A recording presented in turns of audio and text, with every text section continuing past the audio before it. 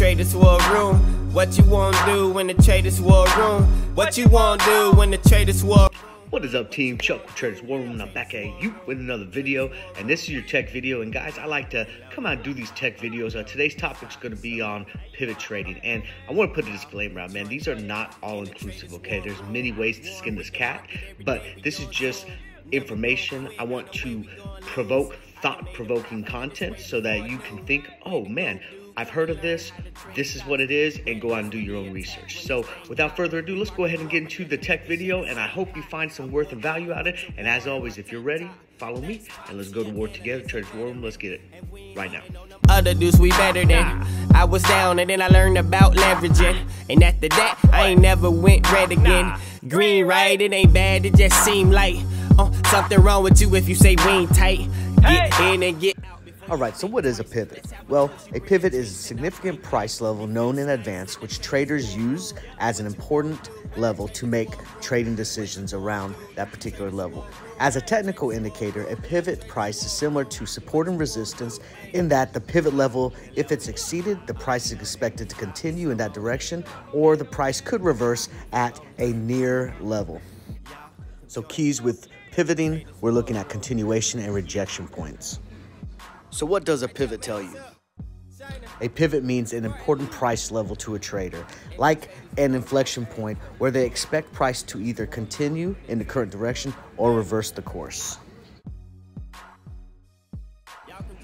Popular pivots for traders. Some traders view prior high points and low points in the price as a pivot. Now, a trader may view the 52-week high as a pivot point, and it's because if it moves above it, the trader anticipates the price to continue higher. But if it falls below the 52-week high, we may look to exit and play the reversal off of that pivot point. We could look at the 52-week low too, and it's also a note that the pivot can occur at any time frame, so what we're really looking for is time frame continuity. So important areas of pivots. A pivot can be an area that a trader views as important.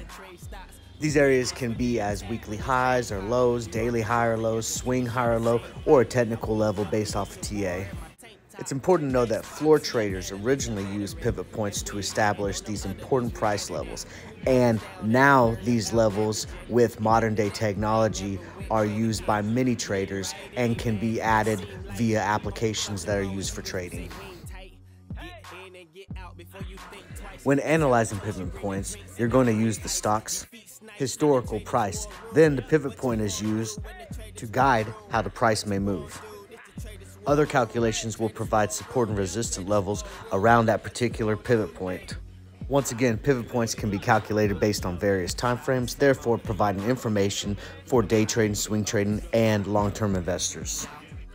Now, this is the real important stuff, so I need you to pay attention. Pivots and price action. When the price is above a pivot point, it is considered bullish. When the price is below the pivot point, it's considered bearish. Levels above the pivot point are calculated and called R1, R2, with the R standing for resistance. Levels below pivot point are calculated and called S1, S2, with the S standing for support. If the price moves below the pivot point, it may continue to S1. If the price falls below S1, it may go to S2. The same concept applies to the R1 and R2 model. But how do we calculate these? Important to note that a pivot does not require calculation. It is just an important price area for the trader to watch. However, pivot points do have a calculation, and the calculation for today's pivot levels are based off the prior day high, low, and closing prices. The pivot is the high plus low plus the close divided by 3. R1 is the pivot times 2 minus the low price.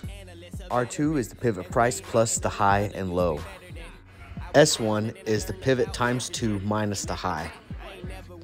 S2 is the pivot minus the high minus the low. Confused? Don't worry, I got you. Let's use Tesla as an example. Here is the current chart of how Tesla closed on Friday. So here's the pivot based off of Friday for Tesla. We have the high price, the low price, and the close. Given the formula, high plus low plus close divided by 3 come out to 180.64. That is our pivot. Based off the calculations, R1 is pivot times 2 minus the low, and R2 is pivot plus the high minus the low. And we got 184 for R1, and we got 189 for R2. S1 is calculated using the pivot times 2 minus the high, and S2 is the pivot minus the high and the low, and we have S1 at 176 and S2 at 172. Plotting on a chart, it looks like this with pivot point, R1, R2, S1, S2. Now trading this, we would be looking for closes above or below the pivot on a 5 or 15 minute chart, and then looking for the price action to carry us to the R1, R2 or S1, S2, looking for the movements. Note, different time frames will give us different results based off of the calculations. Note that the auto chart feature helps with continuity, so we're going to go ahead and go off of the 1 hour chart, and we're going to plot utilizing the pivot points that the application gives us. Going into the TA features, we're going to go ahead and select pivot point, and note the levels that it gives us on the 1 hour chart. Okay, basically it's giving us close to the same results that we did with the calculations, just a little bit different. But I find that utilizing the 1 hour chart with the automated charting feature is one of the best ones when utilizing the pivot structure. Cycling through different time frames will give you different ideas of continuity, and basically we're just looking at levels. Remember, we're not trading off of these specifically, we're utilizing these as level for trades. Here's what the 4 hour chart would give you utilizing the same ticker. The day chart utilizing the same ticker. And here's the 1 day 5 minute chart. As you can see, utilizing the pivot points, going from levels to levels. But I want to highlight one aspect when utilizing pivot points. You still need sub-chart confirmation. MACD, RSI, SMI, TTM squeeze. Something based off of your trading style that gives you 3 reasons why to push the buy. That's it, team. I hope you learned something. Don't forget our upcoming class. We're going to teach you how to execute and trade spreads. Class is 27 November, 1 p.m. Central Standard Time, and every purchase receives the copy. Register today at traderswarroom.com/upcoming classes. That's a wrap, guys. I want to invite you to come get some with Traders War Room. Join the team and come trade with me. You get all alerts, all live trading, all the algos, everything we have to offer. Truly something for everyone. So quit wasting that money that's not making money, and let's get it.